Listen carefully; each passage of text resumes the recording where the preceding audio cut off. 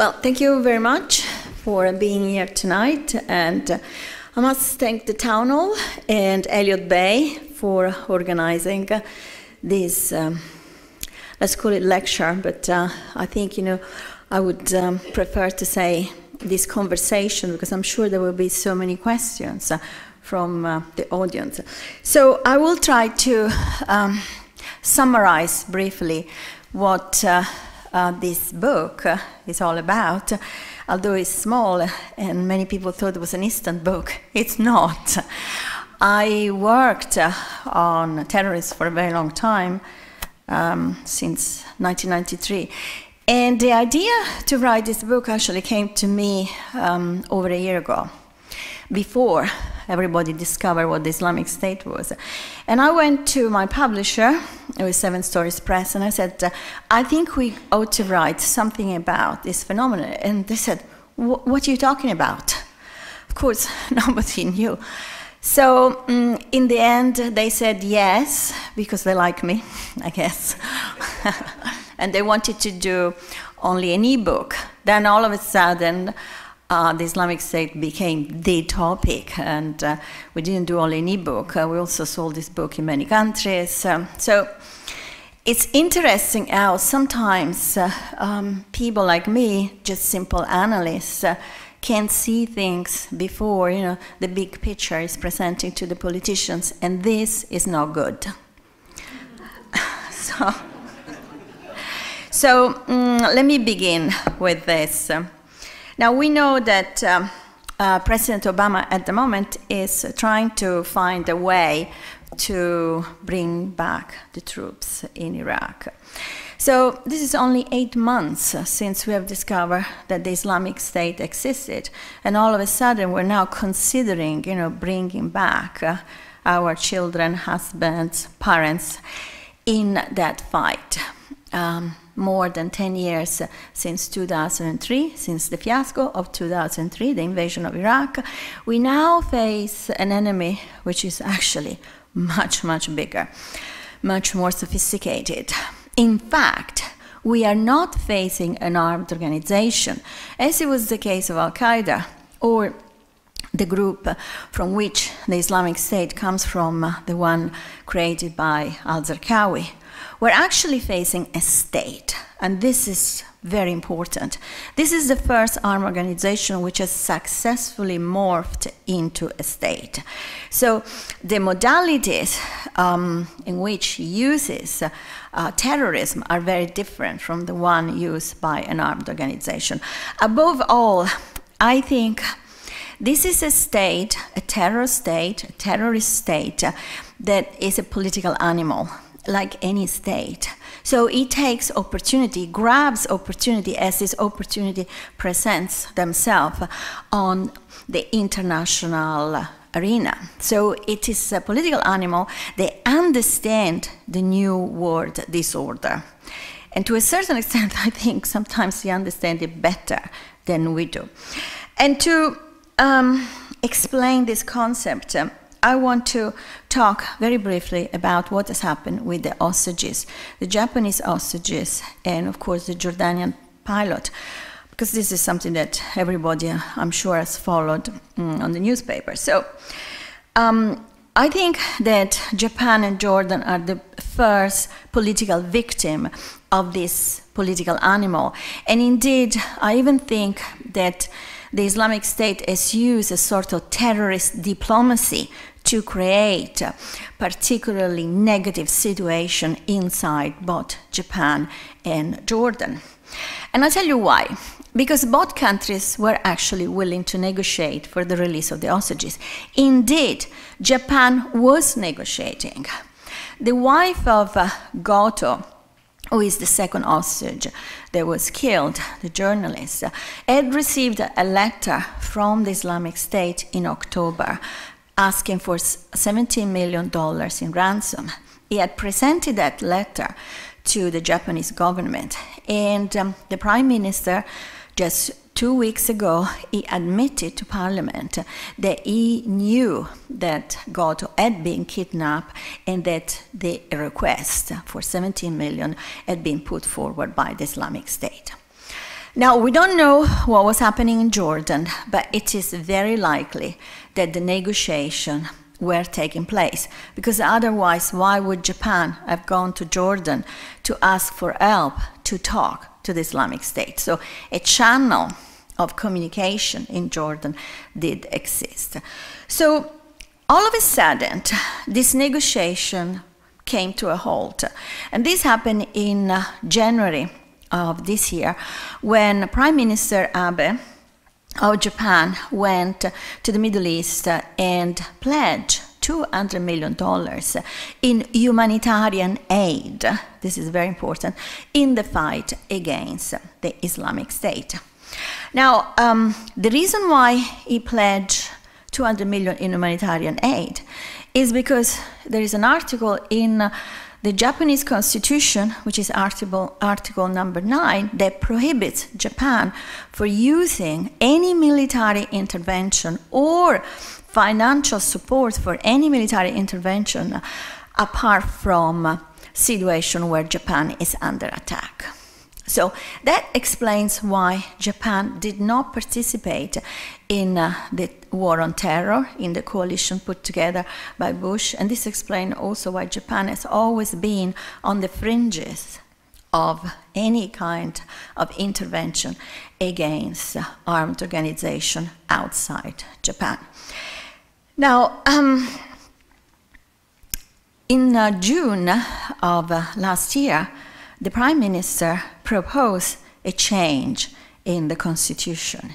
He wanted to change Article 9 to give the possibility to Japan to participate in military activity outside the constraint of the Constitution. In other words, to be part of the coalition against ISIS. That had created quite a lot of debate inside Japan, lots of opposition, and Parliament has not as yet decided if we will revise Article 9 or not. So all of a sudden, the speech becomes a way from the Prime Minister front of changing the article to push the population of Japan and the parliament to accept the fact that Japan has to abandon this pacifist approach and has to be part of the grand coalition, in particular against an enemy like the Islamic State, which is the super enemy at the moment. So that means that the Islamic State knew what was happening in Japan. Now, I'm sure that in this auditorium, very few people knew. I didn't know either, for example, that there was this heated debate. But this was a great opportunity for the Islamic State to expose the contradiction between the government policy on one hand, who wanted to join, of course, all this, coalition, who wanted to please also President Obama and the United States, and the population who actually is still traumatized by what has happened at the end of World War II. So in this way, the Islamic State has actually pushed itself inside a domestic policy dispute of Japan. And the damage that has done, we still don't know, because we'll see how things will evolve. But for sure, it's a very big damage, because he has shown the Japanese, watch it, if you change your policy, if you get involved in matters that have nothing to do with you, you will pay, and you will pay with the debt of your own people. And this is how you have to read the narrative of the videos that have been produced. Now, this is a state, Japan, that wanted to negotiate. This is not the United States or the United Kingdom. The only two countries that never negotiate any ransom are the US and the UK. And this is why you have seen those videos where they cut the throat of other Americans or British. Everybody else negotiates. Just 1 week before they killed the first Japanese hostage, 2 Italian girls who went there to work as aid workers had been released by the Islamic State. Of course, the Italian government paid, still says that they haven't paid, but everybody knows that they have. And you saw what's happened 2 days ago to the American aid worker, same age. She's gone, the 2 Italians are back home. This is what's happened on a daily basis. But in these particular circumstances, the Japanese hostages have been treated exactly like the American and the British, because the Islamic State wanted to take an opportunity to scare the population of Japan, to give proof of its political strength. Now, for what concerns Jordan, actually this is to a certain extent even more complex, politically speaking. Now, we know that the negotiations were going on, but we don't know at which level the negotiation had arrived. What we know is that all of a sudden, the Jordanian government was drawn into the negotiation between the Japanese and the Islamic State. And this is because, in reality, the Islamic State did not want to negotiate the release of any of those hostages. The requests were impossible to meet. 200 million in 72 hours to put together by the Japanese government. Then all of a sudden, the release of a prisoner which had been condemned to death for the bombing in 2005 of the Radisson Hotel in Amman in exchange for a Japanese hostage. This has never happened before. No government will do something like that.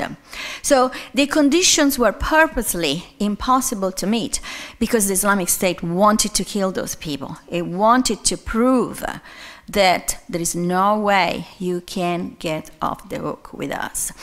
Now, why Jordan? Jordan actually is quite important. The Islamic State, we can call it ideology or doctrine, is actually called radical Salafism. Radical Salafism is a very pure interpretation of Islam. They want to go back to the purity of the religion in order to get rid of everything that comes from outside, in particular Western influence. Now, I say in this book how radical Salafism came about. Initially, actually, Salafism was a movement of admiration towards the construction of the nation state in Europe. The Arabs looked at the European nation state in the 17th and 18th centuries with admiration, saying, look, they have done such an amazing thing politically, and we are unable to produce a new formula, something similar to what they have, a real state, a cohesive state, a nation. So they started to look at Europe as a sort of inspiration, but also to look at Europe in order to get some help to build their own state. And the answer of the Europeans was, of course, colonization. So Salafism all of a sudden became a sort of anti-Western movement, anti-colonial movement. But it was never so radical until the 1990s, in the second half of the 1990s in Jordan. This is when we see the birth of radical Salafism. Now, the Jordanian government was the first government that recognized the right of Israel to exist in the Middle East. As a reaction to that decision, a new movement started, which is called radical Salafism. Now, al-Zarqawi was a member of this movement, and he took this concept of radical Salafism into his own armed organization when in 2003 he moved into Iraq. So Jordan is considered by radical Salafists the #1 enemy. It is the country, the first open to the West in accepting Israel, followed, of course, by Egypt. So the tension between radical Salafis and Jordan is very, very strong. And this explains also why al-Zarqawi, when he established itself in Iraq, he started to organize a suicide mission in Jordan. The idea was to destabilize the Jordanian government. So what the Islamic State has done by burning alive the pilot, I don't know if you have seen the video, it's absolutely shocking. It's a 22 minutes long video, and the only very, very end, the 3 minutes at the end, showed the burning of the Jordanian pilot. The previous part, so the longest part, is actually a political statement against Jordan, showing the Jordanian government being a sort of poodle of the United States, being the instrument of the West in the Middle East. Now, that video and the execution, the burning is prohibited in Islam because the body has to be maintained for burial. So burning is quite a shocking and absolutely, it's almost insulting to the Islamic religion. So this was clearly a provocation. And why do I say that?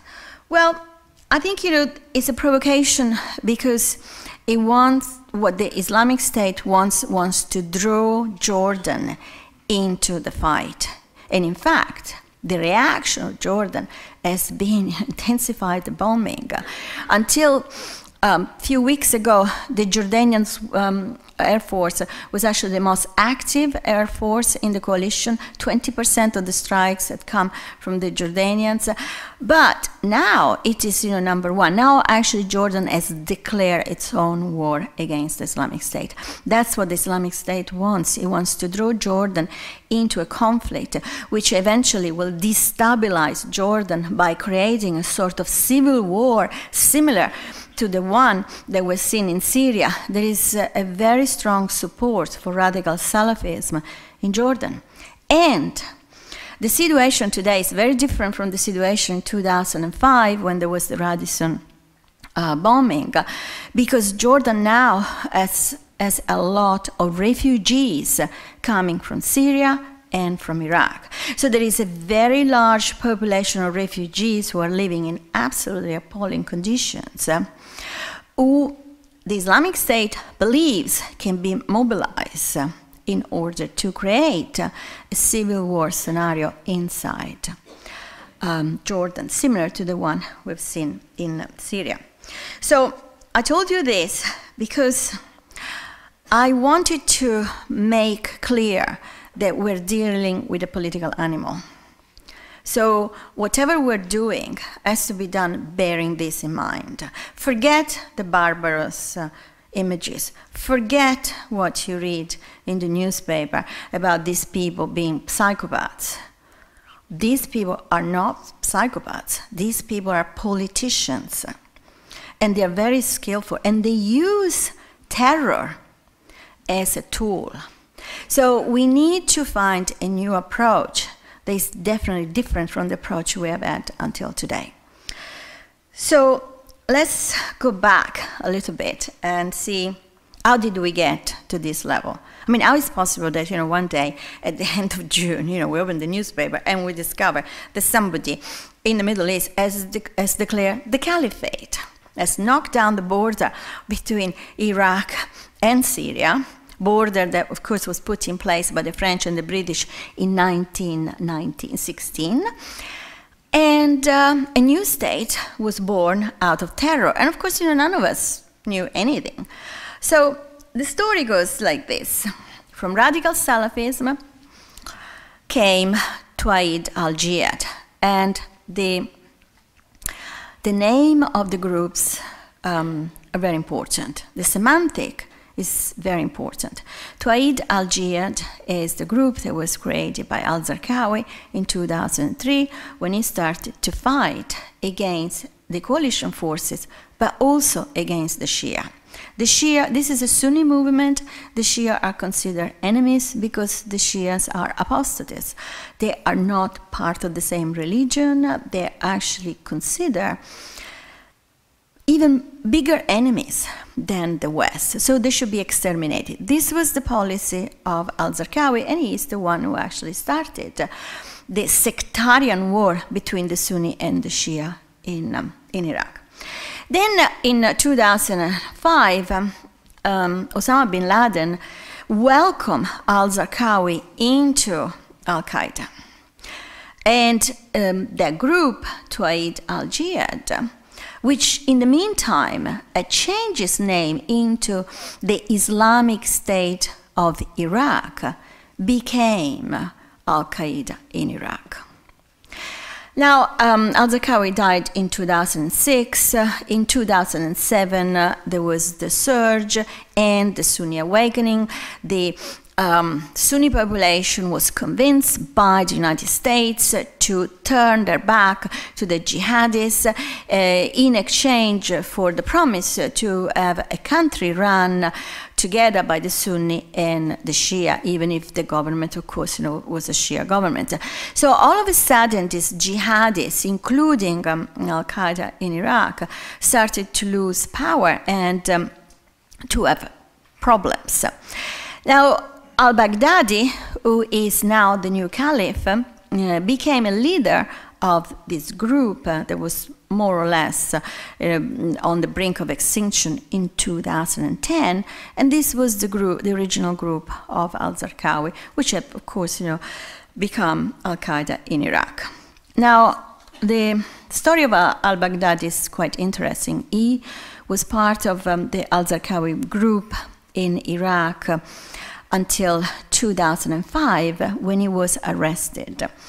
And he ended up in a camp, which was an American-managed camp, prison camp, which was called Camp Bucca. And he was there until 2010 with other groups from other jihadist organizations.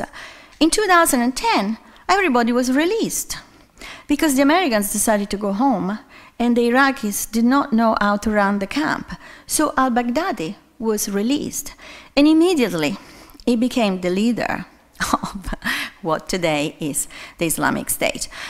So the first thing he did in 2010 was to abandon the name of al-Qaeda in Iraq and revert to the name the Islamic State of Iraq.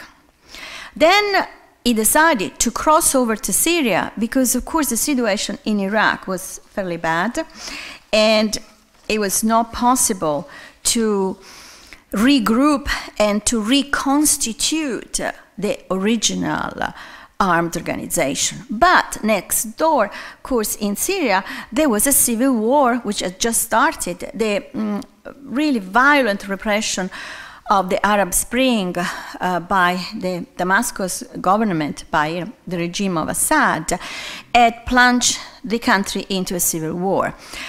This civil war immediately turned into a war by proxy because various groups, various states started to fund various armed organizations. So we had on one side the supporter of Assad, which is Iran, who of course was bankrolling, and still does, the Hezbollah, who moved from Lebanon into the north of Syria to protect the existing government. Then, of course, we had Russia, who was backing financially and militarily the regime of Assad. Then we had Saudi Arabia, Kuwait, Qatar, who actually wanted to overthrow Assad. And they started bankrolling jihadist groups who were fighting against Assad. Now, you see, it was very easy to shop around to get the best sponsor and the best money, and this is exactly what al-Baghdadi did. He moved over. He got enough sponsor. So this is 2011. And instead of fighting the war by proxy that the sponsor wanted him to fight, he started to attack the other jihadist groups. And he did it because he wanted to establish the Islamic State of Iraq, that was the name at that time, as the strongest group. But also he wanted to conquer strategic territories. Strategic territories because rich in resources. So we're talking about oil for sure, but also water and also agricultural products. So the idea was, if we conquer a territory that is big enough, that is rich enough, we can get rid of the sponsor and then establish our own state, or the embryo of our own state. He was not interested in fighting Assad at all. He was interested in carving the embryo of the future caliphate, which is also what al-Zarqawi wanted to do. This has always been the objective. So this is exactly what's happened. And then at a certain point, he merged with a group called Al-Nusra, which was the Al-Qaeda, let's say, affiliate group in Syria. It was not really an Al-Qaeda group, but it was the group that was closest to Al-Qaeda. And from that merge was born ISIS, the Islamic State in Iraq, and Al-Sham, which means the Levant or Syria. And this is why some people use ISIL with the L for the Levant, and some other people use ISIS for, Al-Sham. Now, all of this, of course, the semantic tells you how this group slowly but surely was evolving, was getting bigger, was also trying to establish itself as a state, which happened in June of 2014. Then all of a sudden, the day before the declaration of the caliphate, the name ISIS or ISIL disappeared, and the Islamic State was the new name. That's a state, it is Islamic, and that's the state upon which we are building the caliphate. And the day after, they declared the caliphate. Now, why did I... oh, and then the last thing I want to tell you is, inside the Middle East, people refer to the Islamic State as Daesh, which means this state. Some people say this is a negative way to describe it. Personally, I don't think so. I think, the simple fact that they use the word state means that they accept the fact there is no any longer an armed organization. It is actually an entity, which is a territory, which is trying to build a nation, so it is a state. Why do you think your president doesn't use the word Islamic State? None of the politicians are using that word because they don't want to admit that we're not dealing with an armed organization anymore, we're dealing with a state. So the use of ISIL, the use of ISIS is actually to prevent admitting that they have been able to create a nation, so they actually, have succeeded in nation building where we, in the last 14 years, have actually failed. Now, that is important because this is all, it's important because in the collective imagination of the West and the East, all of these factors are playing, an important role. So you can see that this organization, this state, this individual also, al-Baghdadi, are political animals because they managed to grab a great opportunity in Syria. They even cross over to Syria. But the story doesn't finish with the creation of the caliphate. Let's go and see how this caliphate is run. How did they manage to conquer this vast territory? Well, they managed to conquer the territory pursuing a war of conquest, which is a very traditional war of conquest, similar to the one of the Middle Ages. They move into a territory, they attack a town, they conquer the town, and then something happens. How do they run these towns? They do not run this territory that they conquered the same way that the Taliban did, oppressing the people. They are not dictatorial towards the people. On the contrary, they actually are very pragmatic. Now, of course, what they do is to produce a sort of very homogeneous kind of state. So you have to be Sunni, you have to be a Salafist. If you are a Shia, they offer you the opportunity to convert, which is more than Hitler offered to the Jews in Germany, I must say. If you do not want to convert, you can pay a tax and go away. And that's also for the Christian, for any other religion. If you don't pay the tax, they kill you. Right, so this is a strategy that, from the human point of view, is absolutely appalling. But if you want to build a state out of scratch, and if you want this state to survive, you have better chances if this state is ethnically, religiously, and ideologically very homogeneous. A multi-ethnic society is much more difficult. Now, that is the pragmatism that they use. At the same time, they do not want to rule the people in the same way that the Taliban did. So you can watch TV, you can use, on the contrary, actually, they welcome any use of technology, as we all know. But they seek consensus. They want people not necessarily to be happy or content, but they want people to be satisfied with what they have. So what they do is they immediately fix all the basic infrastructure. So they give you electricity, water. Now, we're talking about war-torn areas. We're not talking about places like where we live. We're talking about places that plunge into anarchy. Villages ruled by warlords, plagued by criminal gangs, where law and order doesn't exist anymore. Then the Islamic State comes, brings law and order, which is the Sharia law, which is well accepted because most of this population, most of this tribal population, they do apply the Sharia within their everyday life. And then they fix the infrastructure, they give a certain kind of normality to the everyday life. They even vaccinate children against polio, something that, the Taliban, So I know that this is shocking. I think it is absolutely shocking for you because, all we see of the Islamic State is the barbarous behavior. But there is another phase. And this is the one that we have to look, because this is what makes this state so strong where it is. This is what makes the population actually, accepting the fact that they are there.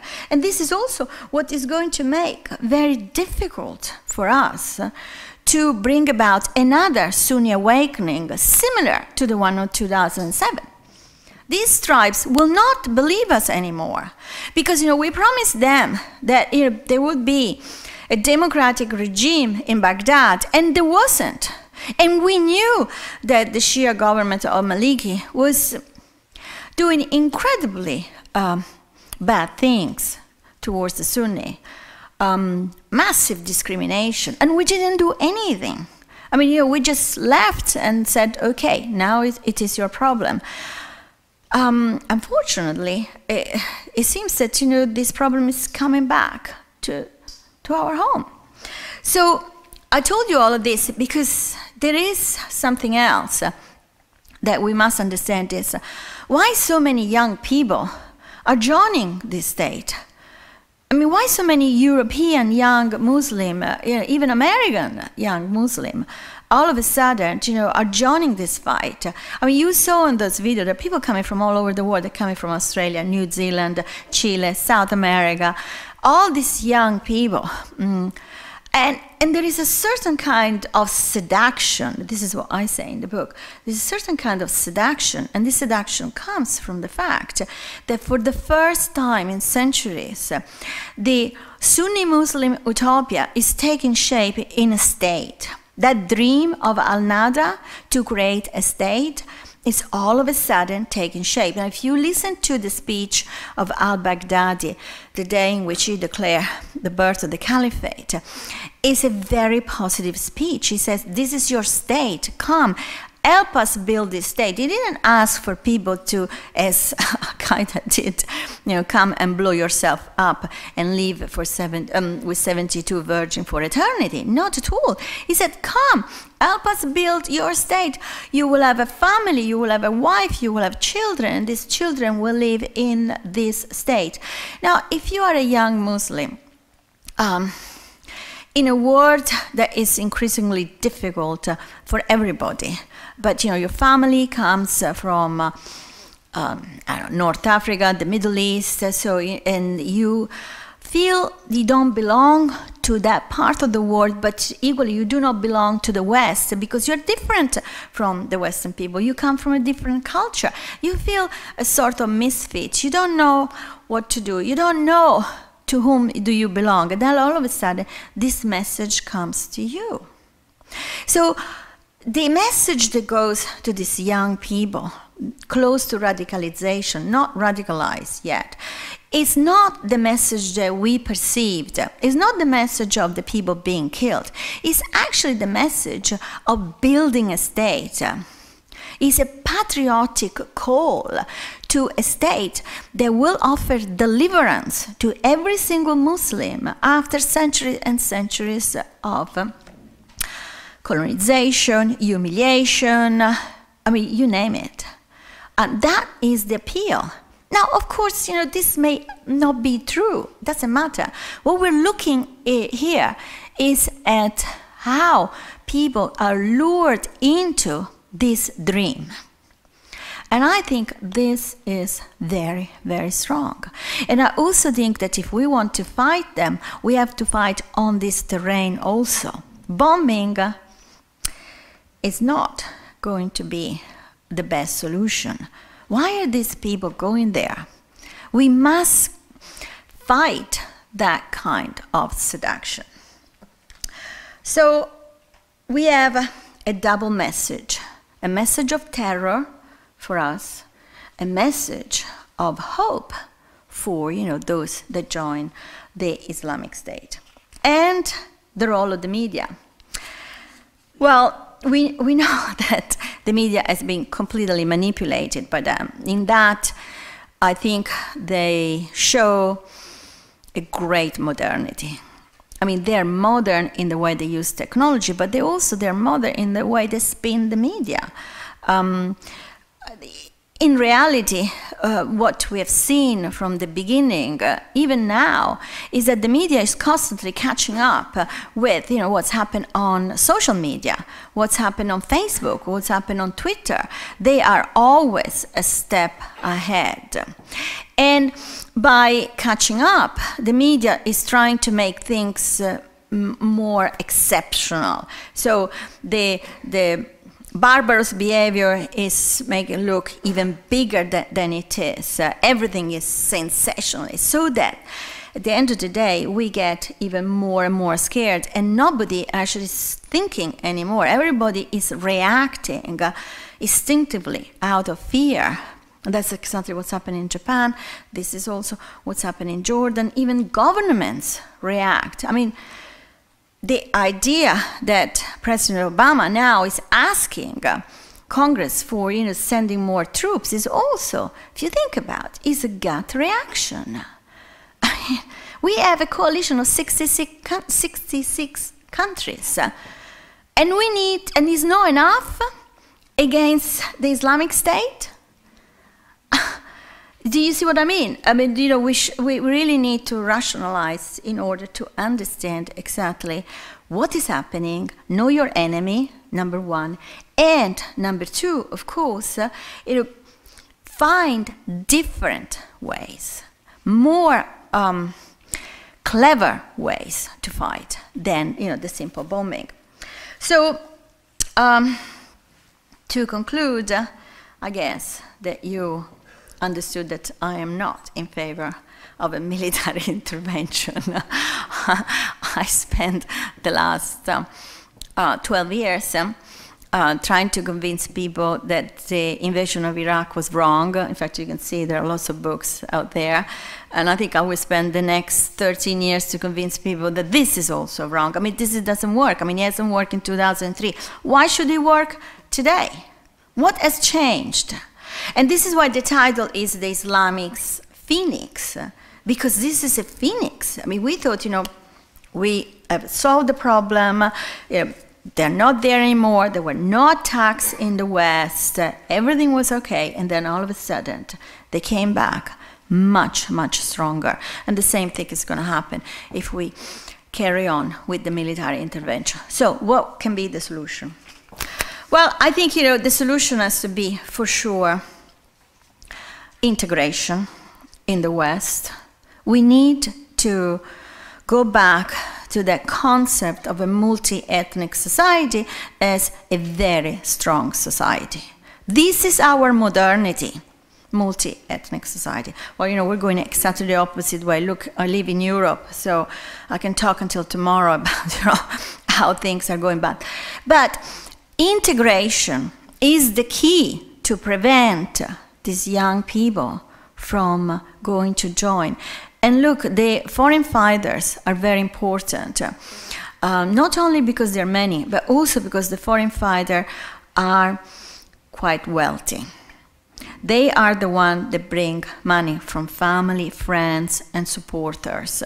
So it is a source of revenues. And yes, the Islamic State has oil, is a state, so I mean, it's running basically a state. But at the same time, this is a link with the West, which is bad for us and is good for them. The other way, the other strategy, it is to use diplomacy. I mean, not the diplomacy that we know, the Cold War kind of diplomacy that we still have today, but a sort of 19th century diplomacy.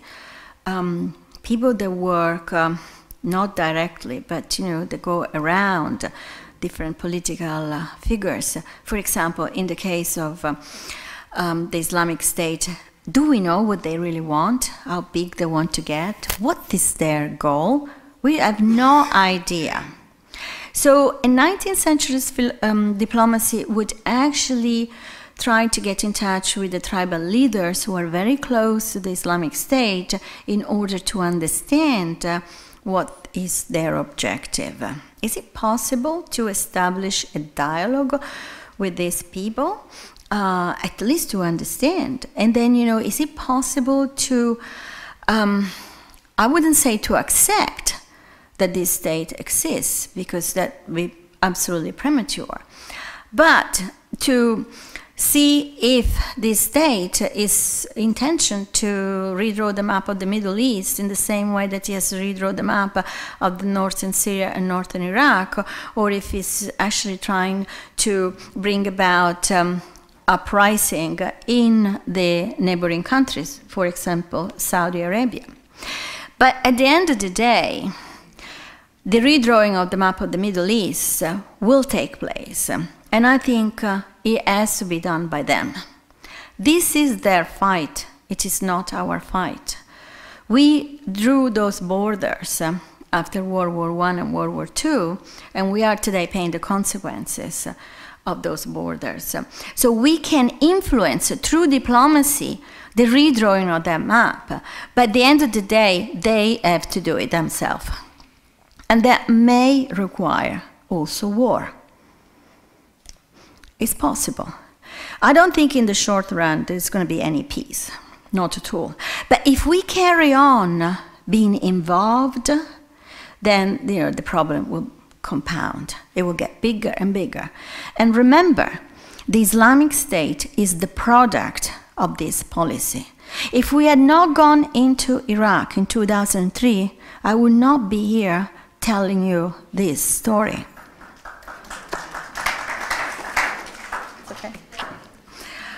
And to conclude, I would not have written all those books either. Thank you.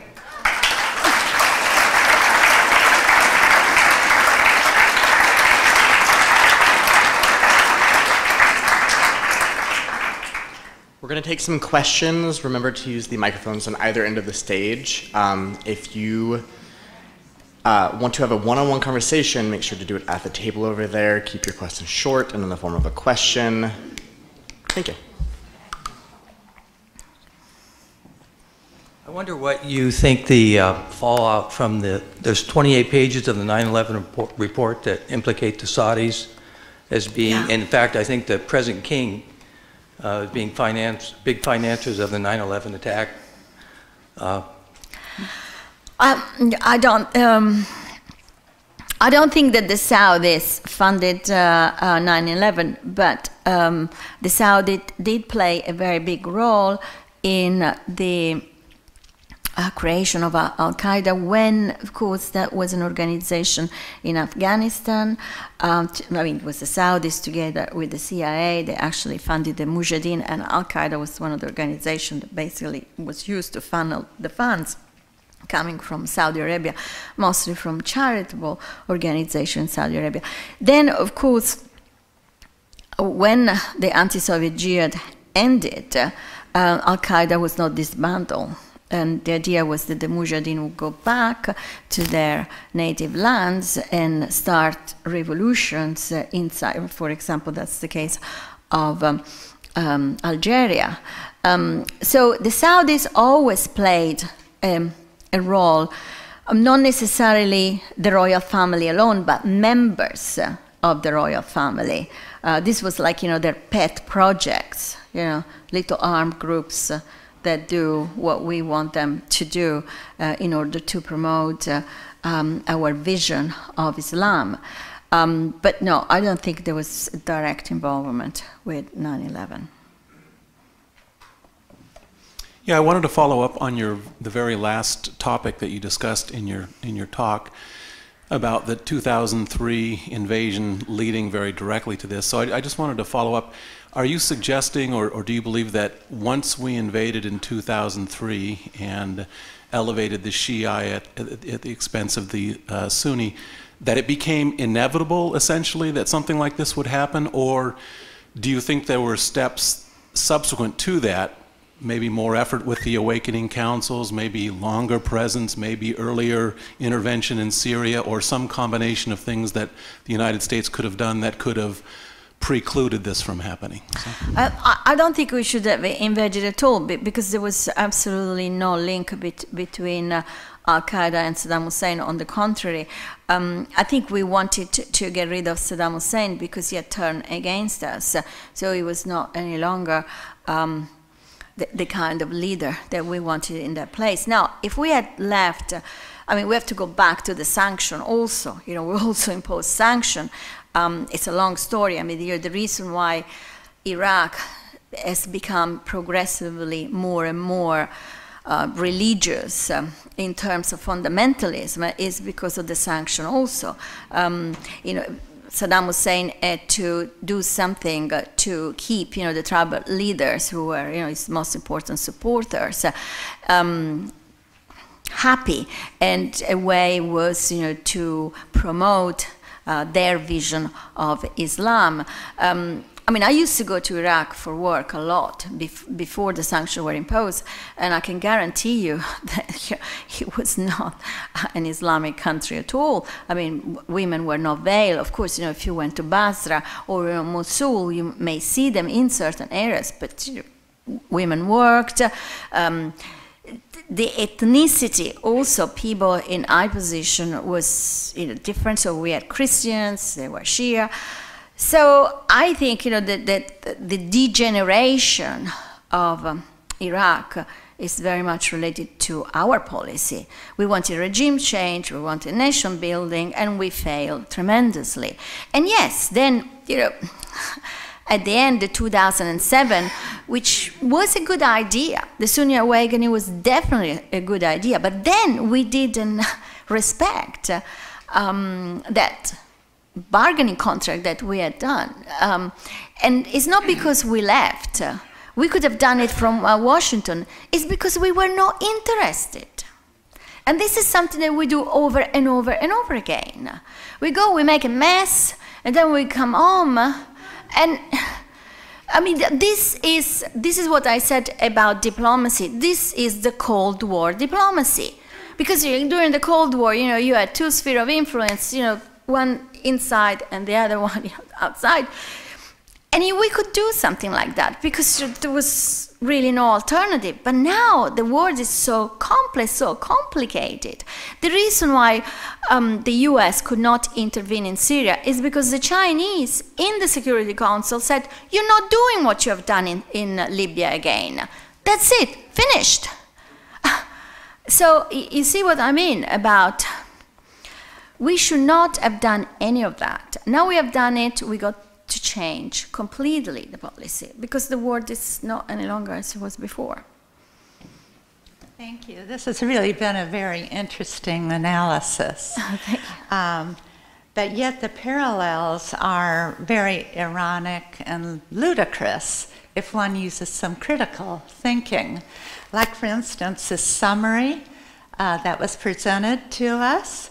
If one substituted Israel for every reference to the Islamic State, one could see so many similarities. And I'm asking for your response on this. And just to shorten this, and then you concluded that the suggestions of how we, the US and other Western powers, if we focused on integration, multi-ethnic focus, and diplomacy and dialogue, how we could move forward in progress with Israel in the middle of the Middle East and the Islamic State, which has become more and more demonized, misunderstood, and the Muslims. So thank you, appreciate your response. I don't think that we are in this coalition. I don't think we have formed this coalition to protect Israel. We actually have done it to protect Saudi Arabia. So, the all emphasis has completely shifted, I think. Now, the Islamic State has not said anything against Israel. I mean, it's not Iran. It's not Al-Qaeda. It's interesting to see how both Israel and the Islamic State are avoiding a confrontation. Even in words, even diplomatically speaking. The reason why this coalition exists is because Saudi Arabia all of a sudden has become seriously afraid of this Frankenstein which has created. Now, if you remember correctly, there was a press conference at the end of August. I think it must have been like the 28th of August, something like that, in which President Obama said, we do not have a policy, we do not have a strategy vis-a-vis the Islamic State. And that was, big news the day after. A week later, he went around the world to form the Grand Coalition. Think about. The US had no intention to be drawn into this, but he had to, because, Saudi Arabia is our ally.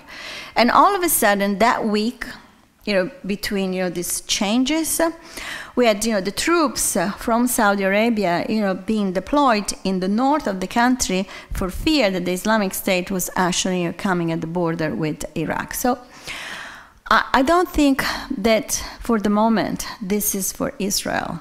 I think it is for our Gulf allies and in particular for Saudi Arabia. For what diplomacy, dialogue, yes, I think, war should always be the last option, the one that you cannot avoid, should never be the first one. Can we somehow start a 30-year war between the Shia and the Sunni? That solved the problem in the 16th century between the Catholics and the Protestants. So maybe it's a thought. Yeah, I think there is it seems very similar. I said, actually, I discussed this in the book about insurgent Iraq, the one I wrote in 2005. There are lots of similarities between the war between the Catholic and the Protestant in Europe. But I don't think that would be a solution. I don't think the idea that they should kill each other is a solution. No, I mean they're still human beings. So my question is about how can we break their backbone, because finance is the backbone of every institution, organization. So who is supporting these terrorists financially? Who is buying their oil, and how they're getting? How can we crush their backbone financially? And I think that will be a biggest tool, I think, for now.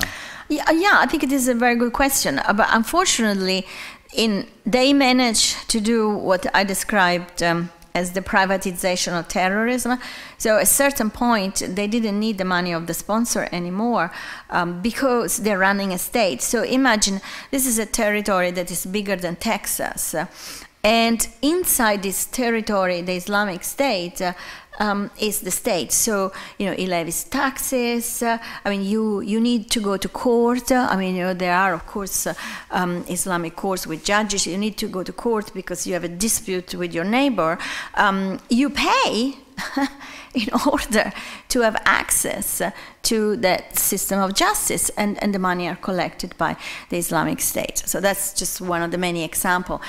The exploitation of resources is done through joint venture with the tribal leaders. So the tribal leaders organize the running of these resources, for example, smuggling of oil, but the Islamic State gets a percentage out of that business. So, we could have stopped the money going from A to B before 9/11 if we had known, right? But now we can't stop what happens inside a state. I mean, I'll give you another example. They conquer the north of Iraq at the beginning of the summer. And they conquer that region between the Tigris and the Euphrates, where there is 40% production of wheat of Iraq. So, as you know, all of these countries, they control the price of bread. So wheat is bought by the central government, who then sells flour at a set price. So the government of Baghdad could not be without 40% of the yearly production of wheat. So they had to make a deal, and they actually bought the wheat from the Islamic State. Because otherwise, they were going to be short of 40%, and the price of wheat would have gone up, and of course, price of bread would have gone up. In the meantime, the neighboring Islamic State would have sold its bread at rock bottom prices. So you see, I mean, because it is a state, it's very, very difficult to cut its finances because it's self-financing itself. That's why we need a different strategy. Hi, I'm a high school history teacher. I've got a bunch of my students in the back too who are excited to be here. And we've been studying Nasser in the 1950s and 60s and how his vision was an Arab state. And it became so complicated to do because of the people who thought he was too Arab and not enough Muslim. There was the West leaning and the East leaning. And I wonder if you see this as kind of a counterpoint to that. So this is not an Arab nationalism, but a Muslim nationalism, or? Yes. This is more global, I would say. So Pan-Arabism was geographically limited because, of course, we were during the Cold War, so you couldn't have gone too far. But this one, I think, is. I mean, what I say in the book is, to a certain extent, the message that they're launching wants to be similar to the message that Zionism launched to the Jews before the Constitution of Israel. So, you know, at the end of World War II, but also in the interwar period when they were trying to negotiate. Because the idea is we need to go back to our land, because by creating a nation, which is our nation, we offer deliverance to all the diaspora that is all over the world. I think they're doing the same thing. So there is a diaspora all over the world. So I'm building this state, and this state will offer deliverance, but also will protect. So I don't think that they want, as many say, they want to recreate the caliphate the same way the caliphate was in the 10th century. I don't think they want to get to Rome. I don't think, you know, they want to destroy Christianity. I mean, these are all things that, you know, circulate in social media. But I do think that their great appeal is the fact that they want to create this state in the original land. If you have the Arab Spring and the revolution in Egypt in 2011 and the suppression for so long of the Muslim Brotherhood, is there a way to like hook that up in the region? I think what you're saying is very interesting, because we have the Arab Spring, the suppression of the Muslim Brotherhood in Egypt, which is a complete, utter failure of a democratic movement, you know? While we have the Islamic State, which uses violence and terrorism, which so far is a great success. So if you are a young Muslim and you look at these two things, what are you going to do? Hi, thank you for your time. Do you agree with the argument that the West drew the borders of the Middle East to ensure that there was constant unrest within and between the countries? And also, I'd like your comments on kind of a compare and contrast with the Islamic State with like the Ottoman Empire, who also, you know, use the same tactics such as taxing those, or you can convert, or, you know, whatnot, and bringing the acceptance that they're there, you know, in that kind of a way. So could you repeat the first question, because I missed something? Yeah, there's an argument out there that the Western nations drew the borders of the Middle East and North Africa to ensure that there was internal. Yes. Right. Okay. So I don't think that that's true. I think, you know, the borders were created in order to offer Western countries certain kind of advantages. So they were drawn for our own interests. So we can call it, you know, the second stage of colonization, right? So, you know, you do not maintain political control over those regions, but you put somebody there who will assure your multinationals the access to the resources that, you know, you want to continue to control. And those borders were also drawn by people who had absolutely no knowledge of the culture, the religion, the ethnicity. I mean, you know, see what the Islamic State has done has been linking tribal communities who are ethnically the same, but one was in Syria and the other one was in Iraq. I mean, all that region, if you go there and if you travel there, you can see that even naturally, even geographically, there shouldn't be a border. It's one big stretch of desert, and then these two rivers in the middle, which is all very homogeneous. And then they cut it.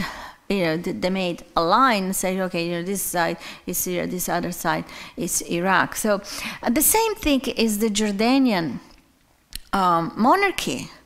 I mean, the Jordanian monarchy claims to come from Mohammed. So does al-Baghdadi. Everybody claims to come from Mohammed, you know. But the Jordanian monarchy was put there by the British. So the House of Saud is there because he conquered that part of the region through a sort of war of conquest backed by a religious, very, very fundamentalist religious interpretation of Islam, which is Wahhabism. But in the old days, all that peninsula was actually one region with nomadic tribes. So I don't think the Islamic State wants to recreate that kind of environment, but I think the Islamic State is trying to do is saying, okay, you know, we go back to the 7th century Arabia, which was, you know, when, you know, the caliphate started, when, you know, yes, there were, you know, nomadic tribes, and then we start building a very homogeneous state. But this is the 21st version, 21st century version of the caliphate. What was the other question that you asked me about the Ottoman Empire? I don't know if I think they're running a state in a modern way. So as close as possible to how we run a state. So consensus, which the Ottoman Empire never considered. And that's, I think, is a key point, you know, to get the population to back you. And the financial side, I think it is through taxation, but not, I mean, in the case of the Ottoman Empire, of course, there was great discrimination from one region to another, and also was very oppressive. Well, from what I understand from, you know, my research, I don't think that this is a state that financially is oppressing people. On the contrary, it's actually giving people opportunities. This is why the exploitation of the resources is not done by the state, so it's not like a communist kind of system whereby, you know, I'm the state, I own all the resources, this is all mine. No, you know, I actually start doing joint venture with you because at the end of the day, this is your state. So I think in that also they're different. Buonasera, sono Napolitano. So, sorry? Welcome. Thank you. I'm thinking about what you said with the solutions, and I want to have you expand on that relative to assimilation and diplomacy in this context. I think when you allude to diplomacy, you probably think of the public kind of John Kerry running around the United States asking the world, asking everyone to play nice in the sandbox. And what I'm about to say is not meant to be cynical, but serious, as I've tried to catch up on my own understanding of history. Much of our diplomacy is through the CIA. We drew the maps of the Middle East after World War I. We disposed a pretty democratically elected government in Iran in 1952, all through the CIA. We put Saddam Hussein in power through the CIA. And all of that, we the people will almost always be 25 to 35 years behind because they get to protect all of that through secrecy, none of which is in our Constitution. So how do we, what kind of diplomacy are we talking about? Well, that kind of diplomacy you're referring to doesn't work anymore because there is no Cold War anymore. And proof to that is that we wanted to go into Syria. We wanted to have a regime change in Syria, and we said, I mean, the US said, we'll go in if they use chemical weapons. Well, they did use chemical weapons, and the CIA couldn't do anything about that. In fact, the CIA didn't even notice that the Islamic State was there, if I'm not mistaken, because, you know, I haven't seen anything happening in 2011, 2012, 2013. This is what I'm saying. What I'm saying is that diplomacy that we use during the Cold War, and this is also from the other side, because the other side did the same thing. Absolutely. So that diplomacy doesn't work anymore because we live in a multipolar society. We have to deal with new powers who are almost as powerful as we are. So we didn't go into Syria because China blocked us. China does not belong to the coalition, for example. It's very interesting. Every single country you can think of is part of the coalition, but the Chinese are not interested. So we need to go back to the 19th century. So 19th century's diplomacy was a diplomacy of a multipolar world. Now, we didn't have, China, but we had, all the powers in Europe. We had, the United States. I mean, and they were constantly, we had Russia, of course, they were constantly fighting each other in order to maintain a certain kind of equilibrium. That is the kind of diplomacy that we need in order to, I'm not saying in order to destroy the Islamic State, because I don't think that something like this can be destroyed. We may destroy this incarnation, but it will keep coming back. The map of the Middle East needs to be redrawn because it is a map that belongs to a war that doesn't exist anymore. That was the Cold War. We are in a new phase of history, and we got to understand that the Middle East is one of the many regions that needs to have a new political structure. I mean, whatever is there today. And we saw with the Arab Spring, and we're seeing with this. So it is a world on fire. And I could say the same thing of Europe. I could say that what is happening in Europe with the concept of the European Union is also in need of change. So you see, I mean, we can expand this discussion to the Ukraine, to what is happening with Russia. I mean, you see what I mean? It's like shifting sands constantly. Nothing like this ever happened during the Cold War. The Cold War was just, yes, you may have had a terrorist organization, war by proxy, at the periphery of the sphere of influence in countries that are not important. But look what's happened today with the Ukraine. I mean, we have the United States going to war with Moscow for a country, the Ukraine, which is broke, frankly. $12 billion from the IMF 3 months ago are already gone completely. If you think about in terms of the Cold War, no. So that's what I mean about new diplomacy. Got time for 2 more questions. Okay. Do you see any resolution with the Syria civil war? And you've been out, you've been pretty clear that West should be non-interventionist. Should the West just take a hands-off policy toward the Syrian civil war and Assad? Yes, I think we should not. The thing is, we don't know who we're funding. I mean, all of a sudden, we discovered that the Islamic State knew how to use the most modern American weapons who were given to the Iraqis. I mean, we don't know what's going on there.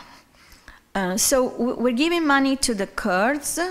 We're giving money to the PKK, which is still a terrorist organization listed by the State Department. It's just, to me, it looks completely shambolic, the whole thing, I mean, just give money and then, no, it doesn't work like this. These are terrorist organizations. These are people, these are professionals also. So now we have the Islamic State, who has become a state because, Saudi Arabia and all our allies in the Gulf, we're funding them. Now we're funding the Kurds, so that maybe in 5 years, we'll have the Kurds trying to carve their own state out of Turkey, Iran, and Iraq. It's just, I don't know, I don't know.